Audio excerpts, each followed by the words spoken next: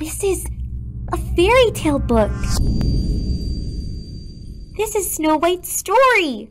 Read these words from left to right and turn 10 pages to have the characters age 10 years. Oh, nobody get up and help your feeble old mother. How about a toast to us? Our husbands aren't great, but it could be a lot worse.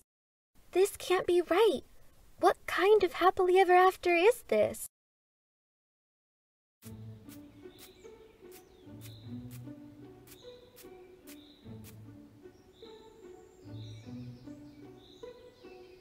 My, is that Ella? What brings you here? I just had a few questions. Is that so? Perhaps you could ask me over dinner? You want me to come to dinner with you? Sure. I think I have everything we need.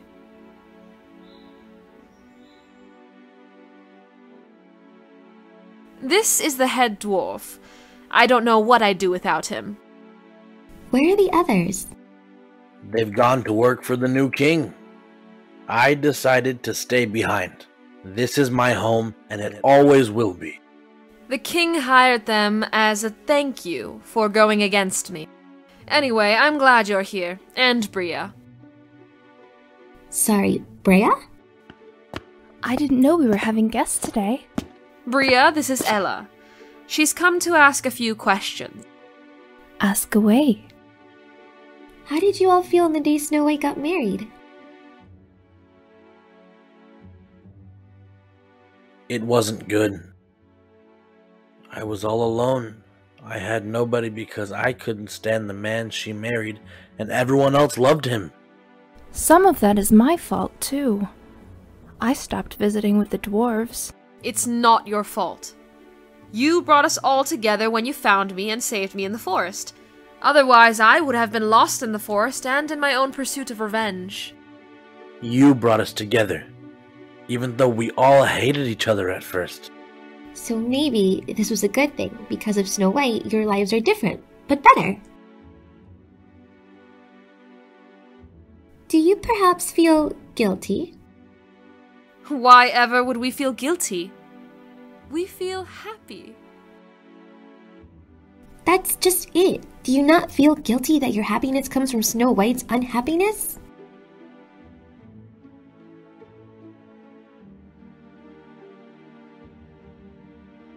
Just because the world is unhappy doesn't mean everybody in it must be unhappy too. Happiness isn't a crime. In fact, it's something that should be shared with others. Being happy can bring more happiness into the world.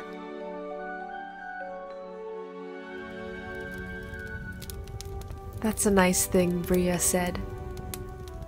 I know, it really makes you think. It also makes me think you need more hobbies than just the museum. I think I'll take that into consideration.